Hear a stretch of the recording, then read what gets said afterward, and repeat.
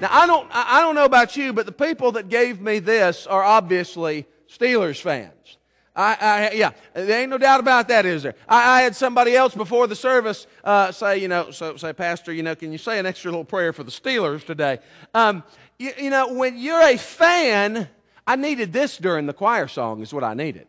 I could have been doing the Vestal Goodman during the choir song. Oh, yes, Lord. When you're a fan, there's no hiding a fan. I mean, that's just all there is to it. And my friends, if you and I are fans of Jesus, that's what Christian means. Christian means you are a follower of Jesus. You are a fan of His. You're going to do whatever it takes to see Him, hear Him, go where He is, go where He wants you to go. Then that means, my friend, there's going to be evidence waving around in your life. There's going to be black and yellow towels letting everybody know that you're a Steelers fan. There's going to be loud pipes off of your motorcycle to save lives. Folks, when you and I as believers in Jesus Christ will allow the Holy Spirit to work through us, it is those works, the working out of our faith, that saves not only lives, but potentially saves souls. Because, my friends, when you and I live out the works, when we wave the flag, when we bear the banner of Jesus Christ in our lives, people are going to see it. They're going to hear it. There's going to be a difference, and God will use the seeds that you and I plant to bring His will to fruition.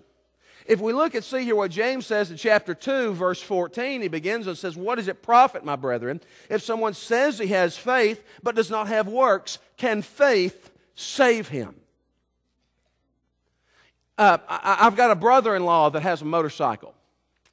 And he was showing me some of the gear that he has and other jackets and stuff you can get. And to me, motorcycles are like golf. I'm not really interested in playing, but I really like the clothes that go with it. You know what I mean? I got a black leather jacket with the white racing stripes on it, and people ask me all the time, "So, what kind of bike do you have?" I say, "A Schwinn." But boys, it have loud pipes.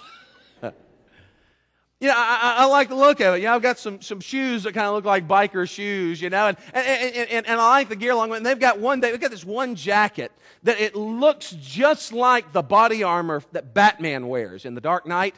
I mean, it's got everything except the bat emblem. I mean, it's got all the Kevlar armor plates on the outside of the jacket. And I'm like, I'd buy a motorcycle just to get that jacket. Of course, mine would have the bat emblem on the chest. And I'm just trying to find a motorcycle helmet that has the Batman ears. If I find that, I'm in.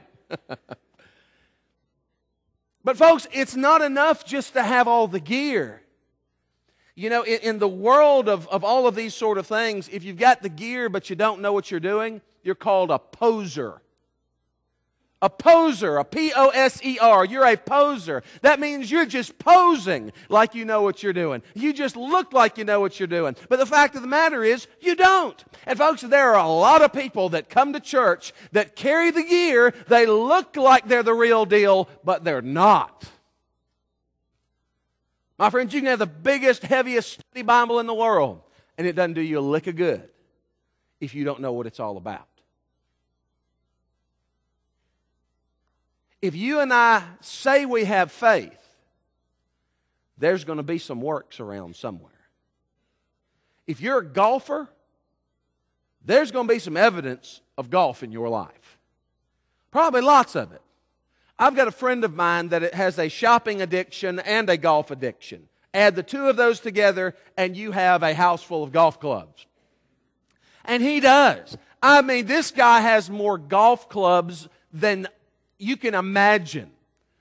And so you spend any time around him at all, and you will know that he is a golfer. You spend any time around somebody, whatever their passion is. You spend a little time around Alan Dell today, or around Dave Drake today, and you will see and you will hear yellow and black. Yellow and black. Steelers, go Steelers.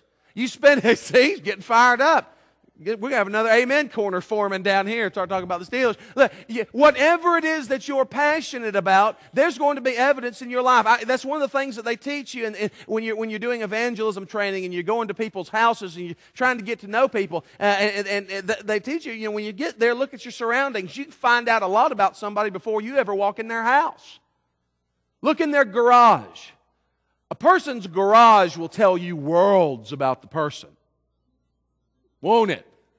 I know, I've seen some of your garages. And your garages tell me everything there is to know about you. Folks, what does your spiritual garage tell people?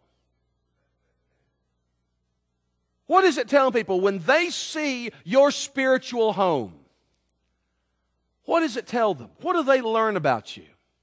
You see, if you and I are genuine believers, that means there are going to be genuine works coming out of a genuinely changed life. In verse 15, if a brother or sister is naked and destitute of daily food, and one of you says to them, "Depart in peace, be warmed and filled," but you don't give them the things which are needed for the body, what does it profit? If somebody comes to you and they don't have any clothes and they're hungry, and you say, "Here, be warmed and be filled, now go along your way," but you don't give them any clothes and you don't give them any food, what have you done? Well, I've encouraged them.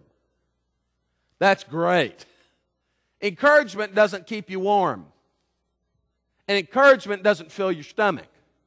When somebody comes to you with a need, you need to do something about that need. You need to do something to provide for them. You need to demonstrate physically what you are saying is true spiritually. In my Sunday school class this morning, I was asking people, what are some ways that we can practically demonstrate our faith? How can we, in our Monday through Saturday, I'm not talking about Sunday, because Sunday we know how we can show we're spiritual. We come to church, and we sing, and we put some money in the offering plate. We come to Sunday school. And if you're really spiritual, you go to Sunday school Sunday morning, and you come back on Sunday night. And if you're a stronghold of the faith, you also sing in the choir. Let's talk about Monday through Saturday. What are some things you can do Monday through Saturday to demonstrate the love of Christ? Had some good responses. You see somebody that's struggling to get the groceries in the car or get the stuff in the car. They got a baby in one arm and a buggy in the other, and the buggy's rolling across the parking lot, and they got 500 bags of groceries and all this stuff. You know, here's a simple thing. Ask them, "Can I help you load your groceries up?" Most of the time they'll tell you no, but you've offered. Here's something else you can do when that same mom has now finally got everything loaded in their car or their truck, and they got a baby, and the baby's screaming and spitting up all everything. There's dropped the bottle, and the buggy's running across the parking lot. Here's what you can do. You say, "Here, let me take that buggy back up there for you." Little things. Little things. And yet you are demonstrating something that is so different than the rest of the world. When you do that, people will look at you like you've just grown flowers out the top of your head. And they'll be like, well, thank you. They don't know what to say. They don't know how to react, because most of the time in the world today, people are too busy doing their other stuff. They won't take their own cart back up to the front. They sure don't want to offer to take somebody else's. But as believers, there ought to be those symbols, those examples in our life. Little stuff. Folks, it's not the big stuff.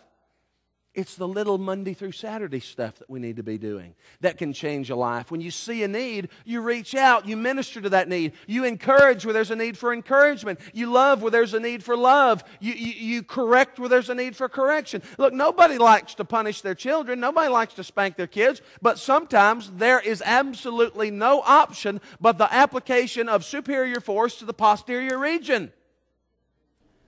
You know, there's just no replacement for a good little pop. That's why God gave us plenty of padding back there. Nobody's ever gone to jail because they got a spanking, but they have gone to jail because they didn't get enough. And it's never fun to have to do it, but sometimes that's just what is required. Folks, you and I have to do what our faith demands that we do. It's not optional. I was talking with somebody that's been involved in Southern Baptist life for years and years and years and years, but they've been a pastor and a professor and done all sorts of things. And they said one of the biggest mistakes we ever made was we made evangelism a program in the church.